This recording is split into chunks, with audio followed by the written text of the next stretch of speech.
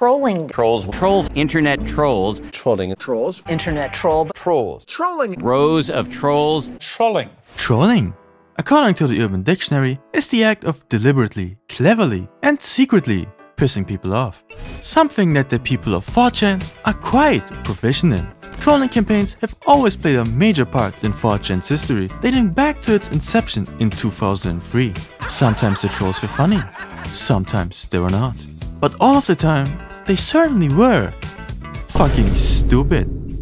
The year is 2007, and the degenerates of B who are coming fresh off the heels of another Habbo Hotel raid are looking at the next target, GameStop. Now, it is not quite known why GameStop was chosen in particular, but the objective was clear. Call as many GameStop locations as possible and ask for the 1991 classic Battletoads for the NES, a game GameStop does not have.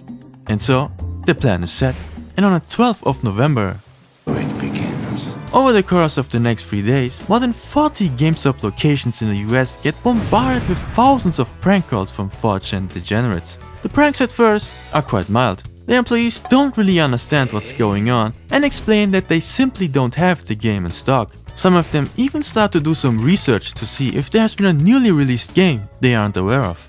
However, as the hours go by, the mood starts to sour. I'm gonna take this Battletoads and shove it so far up your fucking ass, buddy. I don't have time for this fucking bullshit. You don't have time for this bullshit. I don't have time for this bullshit. Battletoads is my fucking son's life. This is Morgan. How can I help you? Do you guys have Battletoads? Excuse me. If you guys continue to call, I will have to report these phone calls to the police. It's harassment. Oh, I apologize.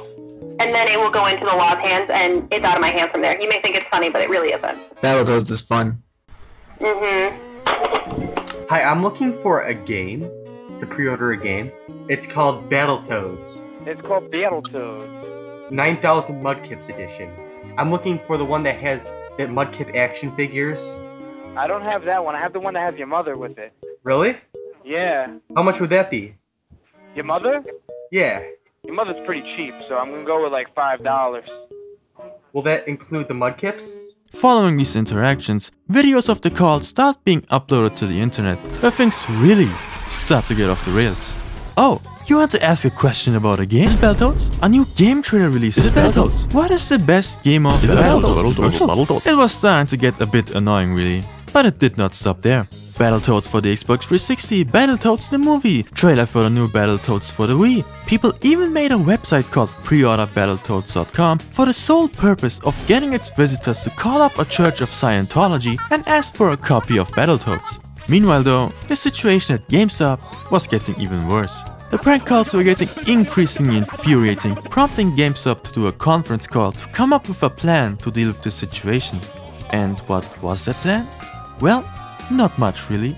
They just instructed the employees to stay kind to the pranksters and talk to them as if they were ordinary customers, which might not sound like much of a plan at first, but this tactic actually proved to be very effective. The employees were no longer getting aggravated at the calls, and the joke immediately ceased to be funny. The meme started to die as quickly as it rose, until it finally disappeared. Until in 2011 the 4chaners decided to give it another go, but this time with a new victim. Rick Pawn Star Harrison. People were now calling the gold and silver pawn shop and pissing off Rick and his employees in the process. Dude, you got a real small dick or something, dude? What? I mean, because really, it's a Saturday night. I mean, I would be out trying to get laid or something, you know what I mean? Instead of like playing around, prank phone call with people, you know what I mean? Battletoads. Battletoads. Yeah, I mean, really, dude. I mean, are you fat? Are you ugly? I mean, you just can't get laid. What's the deal? Battletoads. So obviously you're fat and ugly and can't get laid, or you got zero fucking game. Battletoads, Rick. Battletoads. This went on for another few months, until this one stopped being funny as well. Villa Italian Kitchen, if you've never heard of it, is a restaurant chain that is usually located in US malls and airports. The food there is meh. But in 2012, they came up with a brilliant advertisement campaign. They had partnered up with Mountain Dew's parent company PepsiCo to sell a new apple-flavored version of the cancer-inducing drink. and they wanted to let you, yes you, decide its new name. To do that, they created the Dub the Dew contest where everyone on the internet could suggest and vote for the name of the new Mountain Dew flavor. Which, I must say, is just such a genius and innovative way of interacting with your customer. Oh. Yeah, it looks like Ville Italian Kitchen did not completely think this one through. But what exactly happened here? Well, 4chan happened. B caught wind of what was happening and immediately started going to work. The names Hitler Did Nothing Wrong and Gushing Granny were their favorites. But winning the contest would not be as easy as getting the #1 spot. Ville Italian Kitchen had set up a jury that would choose the winner by selecting one of the names in the top 10. Which just encouraged 4chan to make various variations of the same names to force the jury to pick one of them. After the first initial hours, there were probably like 10 different variations of Gushing Granny in the top 20. But Moist Grannies were not the only thing being voted for here. There were also a lot of other bangers like Fapple, Soda, Coke, Diabetes. What the apple did you just appling say about me, you little apple? I'll have you know, I graduated top of my class in the Navy SEALs and I've been involved in while people were posting these names though. 4chan started to inspect the website a bit more thoroughly. And what do you know?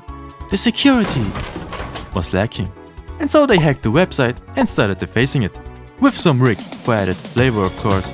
But as funny as all of this arguably was, Mountain Dew was not as amused and decided to step in. On the same day they shut down the website and put the contest to a halt, leaving us with the final name of Apple Mountain Dew.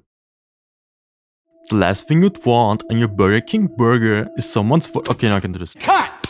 The story starts on the 16th of July 2012, when an anonymous 4chan user posts this picture of him standing on 2 tubs of lettuce with the caption, "This is the lettuce you eat at Burger King."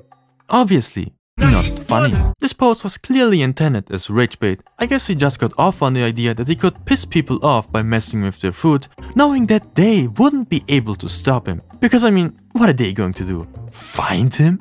Yeah, right. Yes. Or at least, they intend to. But how? They don't really have a lot to go off of here except for this one picture, which isn't really going to make this any easier. But even so, the degenerates are up for the challenge. And a challenge they would get, because what ensues from here on out is a very difficult and arduous effort to decipher the OP's location lasting many months. Is what I would have said if this idiot hadn't forgot to remove the EXIF data from his photograph, which completely exposed his general whereabouts. Truly amazing. But anyways, the EXIF data from the picture indicated that it originated somewhere in Mayfield Heights, Ohio. Does Mayfield Heights perhaps have a Burger King nearby? Yes, it does. Now let's call up some local news, contact the Burger King headquarters and the manager of the restaurant, and voila, Lettuce Man is fired!